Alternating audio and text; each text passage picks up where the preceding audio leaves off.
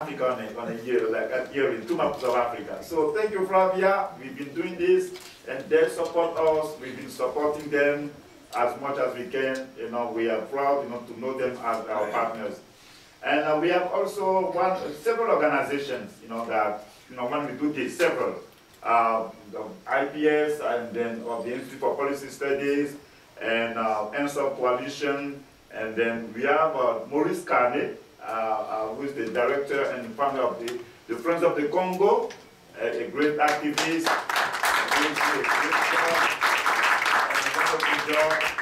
and then so we're here because we've been doing this because of, you know, some of the names I've mentioned, and today we were surprised to hear that Voice of America was going to come and cover this conference. I was so shocked. Then even though I could not go to the barber, I have to dress on that family because of Voice of America. Thanks also to Vince TV, you know, for the partnership. My presentation is going to be about this: Pan-Africanism matters. That's the topic of my presentation. So when we talk about Pan-Africanism, I heard like let's say 8 years ago, I wanted to do a panel, you know, like a workshop with some of my friends at Sankofa. And then the room was full of, you know, 90% of the people were from Africa. And they were so scared. Oh, Gnaka, you know, what you want to do, be a friend in you know, use any other word. Do not use Pan-Africanism. If you do use that word Pan-Africanism, white people are going to come after us. Well, we may want to support you. Please do not use the word Pan-Africanism. And this is how I realized that, you know, maybe I was doing like a dangerous game, because I do not understand how Africans could be scared of being part of a Pan-African project. And then I reflect on their attitude, and later on I understood, you know, why they were so traumatized. And then in my presentation, then you will see certainly why they were so scared. Pan-Africanism is a movement. The word was coined in 1900 by Sylvester Williams. But we can even say, like, at least more than 150 years or even 200 years before Sylvester Williams coined the word Pan-Africanism, the Pan-African reality was already in force. What is Pan-Africanism? It is the vision of the unity of the continent of Africa, and then people of African descent and the diaspora.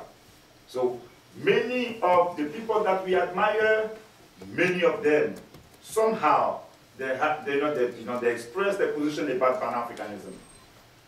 Pan-Africanism, even from 1750 to 1850, that period was called the Age of Revolution. I can mention 4 of them.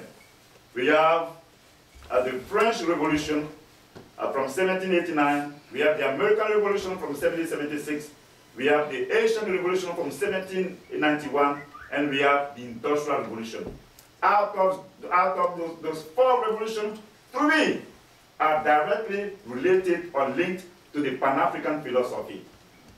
The vision of unity in America, the idea of democracy, the inability of the American Revolution to address slavery was going to lead the slaves here on this world to think about how to connect to the motherland or to the fatherland. Pan-African vision.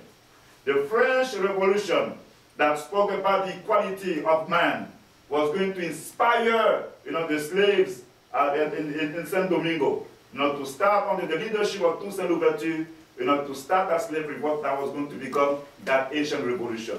3 of those revolutions. And of course, later on, because even when after the Civil War here, the way, you know, blacks were treated, the racial prejudice and racial discrimination, they thought that they needed to be more connected, you know, to the motherland. Sylvester Williams comes with the words Pan-Africanism. But one thing people sometimes when they talk about Pan-African, they forget is this. Pan-Africanism was a moment of its era. In the 19th century, or towards the 20th century, the world was about nationalism and freedom. We have the unity of Italy around 1870. the unity of Germany, Grosser Germany, around the year 70 after the war between Germany and France, 1870-1871. And even within the Ottoman Empire in the Balkans, there was that idea of the unity of nationalism of the Slavic people.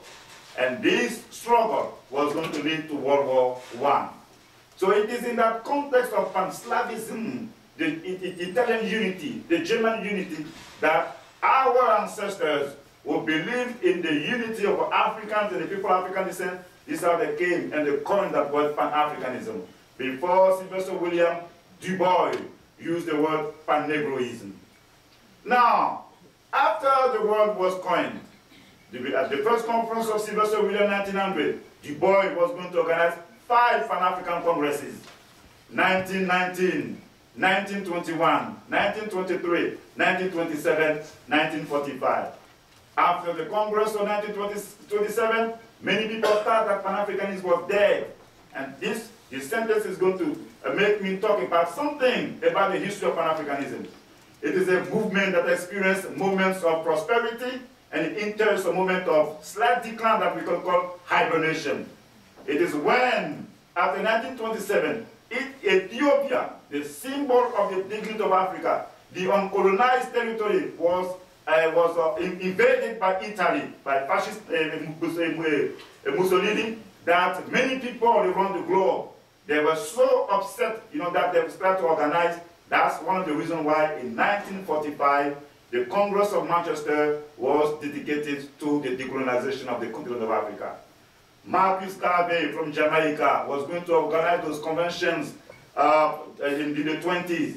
And later on, Kwame Nkrumah, who was the Prime Minister of Ghana in 1951 and who becomes the President of Ghana in 1957, was going to become the leading figure of the Pan-African movement. And now, one thing that many people they don't want to look at, Dr. King, the icon of the civil rights movement, was in Ghana at the swearing ceremony of Kwame Nkrumah. And he wrote that sermon, The Birth of a New Nation. And in that sermon, Dr. King was talking about how the Ghana independence had an impact on the civil rights movement in the United States of America. Malcolm X, who was going to who created later on the Organization of the Afro-American Unity, it was inspired, and Netfa spoke about the group of Casablanca, it was inspired by the creation of the Organization of the African Unity in 1963. 2 icons here in the US who embraced and advocated the Pan-African vision. Now, the tragedy of Africa is this. In 1963, the president of Togo was assassinated because he wanted to create the currency of his own.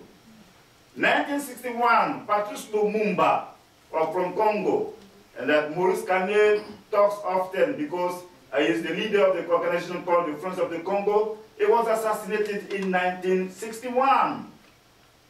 And in 1964, the one who was going to be called later on, 30 years later, as the father of mankind, Nelson Mandela, in prison for 27 years with many others in South Africa. And then we move on. Malcolm X, in February 1965, was going to be assassinated. And I continue with the assassination of Dr. King in 1968. What kind of people are we to see the brightest among us being assassinated all the time?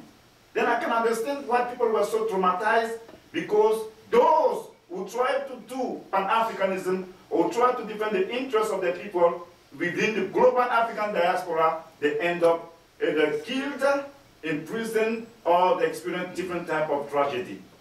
The movement enters a moment of hibernation until the late 80s with the Free Nelson Mandela's movement and the rise of Thomas Sankara, who came to revive the Pan-African vision.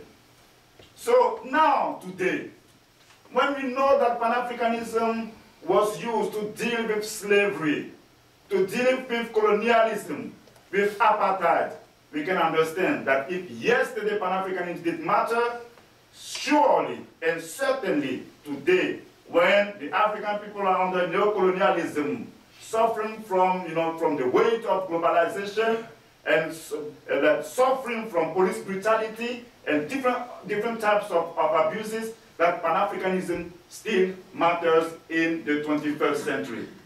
Now, one other thing that is important before I conclude. When you talk about Pan-Africanism, people have to know that it is also about the idea of federalism. During colonial time, the Europeans, when they were colonizing Africa, they created some colonial federations. And the French, under the French rule, there were two. The West French Africa, composed of 8 territories, and then the French Equatorial Africa and the Central Part, composed of 6 territories. Nigeria is a product of what a colonial federation, 3 territories brought together by the British. And even in the central part of Africa, from 1953 to 1963, under the leadership of England, there was a colonial federation for 10 years. It was the northern Rhodesia, the southern Rhodesia, and the Nyasa land. So you will see that those who use a federal framework in order to enslave Africans during colonial time, the same people went, to take the case of France, when they were about to give the independence to those African countries, they dismantled those colonial federations. And then now today, when you come and you say that you want to promote Pan-Africanism, people cannot understand. As if colonial time, like 50 years ago, as if we were talking about 500 years ago. Now, some people say, well, how are we going to do it? I come from Ivory Coast, and Ivory Coast is the microcosm of the United States, on the map of the United Africa. In my country, you will see people from various nationalities in my country. You can see, we have 3 million people from Burkina Faso in Ivory Coast. You can see people from Guinea, Mali, from Senegal. This is Ivory Coast. Ivory Coast can be the starting point, and then, because of the connection that we have with a country like Burkina Faso, when and if those 2 countries come together as to revive a Pan-African federal framework, I believe that it is a good starting point for us on a political level in order to give a new life to the Pan-African vision. So this is what I want to say, and then of course if there are some questions, then I'm going to come and answer the question. Thank you very much for your attention.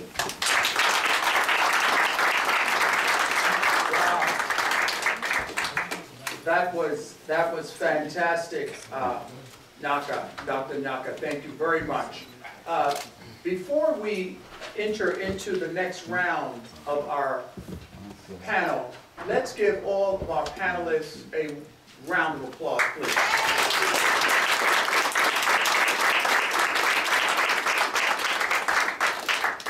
Sitting here, listening to our panelists, it became very evident to me that the one word that comes to mind that each panelist is wrestling with is the word transcendence. Transcendence. Beginning with Dr. Clark, she reminded us, with respect to the Pan-African agenda, of the power of language and music, and the hip-hop artist's attempt to transcend tribe and clan through language and music. Transcending tribe and clan through language and music. With respect to Netfa, he talked about economics, class consciousness, the Pan-African project, and the importance of transcending class within a Pan-African agenda.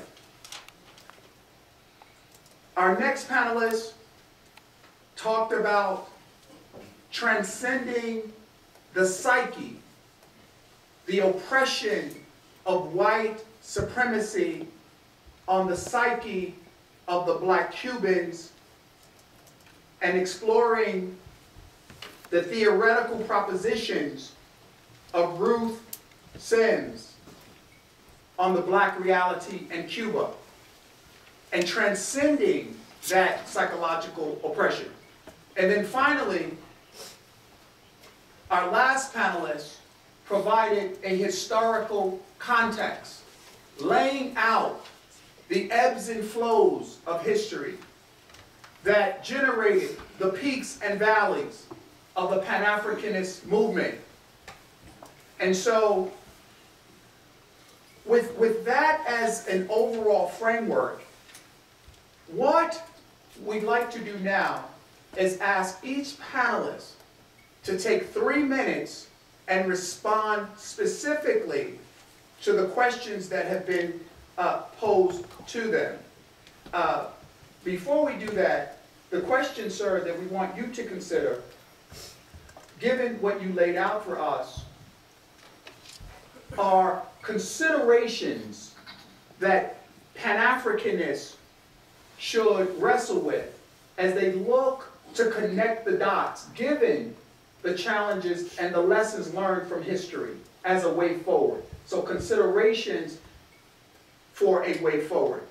Okay, so Dr. Clark, you're first, and so your question is, you talked about the power of language and music, and in the